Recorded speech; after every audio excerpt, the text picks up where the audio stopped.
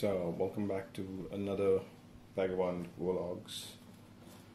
So I just got a new helmet. It's the Vega Crux. Ordered off Flipkart. Let's have a look and see inside. I just wanted a really cool helmet to have in the rainy season. It is the rainy season here in India at the moment, so I needed, rather than using my bell in the range, I wanted something with full face. And after watching a few of the reviews, this was probably one of the most economical versions, especially in the lockdown. So if you're looking for a brand that's made in India, this is it. Vega. I did get a large, and as you can see, I'm unboxing it right in front of you. I did get the Crux-DX, the Camo version of it. Let's put the box aside.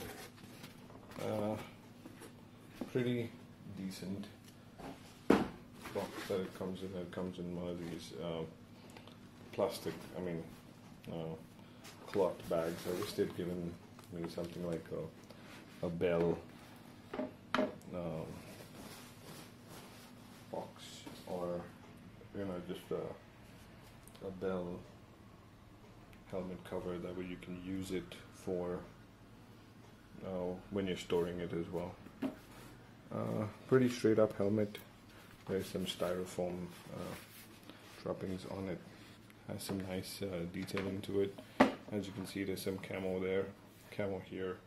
I ride the Royal Enfield Himalayan, so I figured why not. I did get a large clear visor, a large size and clear visor, air vents over here, and those are the air vents that come out the back. Some very normal foam. Nothing too fancy, and lift up and click, and it is supposed to be a large that I ordered. And the cool thing about this helmet is it's just flip up, so if I get a phone call or something like that, just pull the red tab right there and flip it up, and then back down again. And then it also has air vent over here.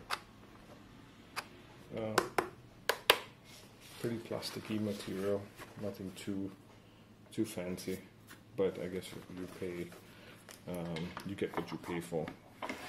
So decent looking helmet all in all.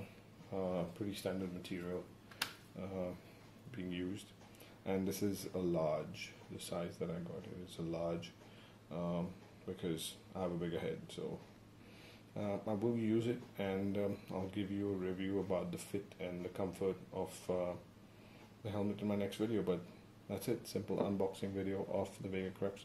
Don't forget to hit a thumbs up and like and subscribe to some more of my videos that might be coming out. Thank you very much once again for watching Vagabond Vlogs.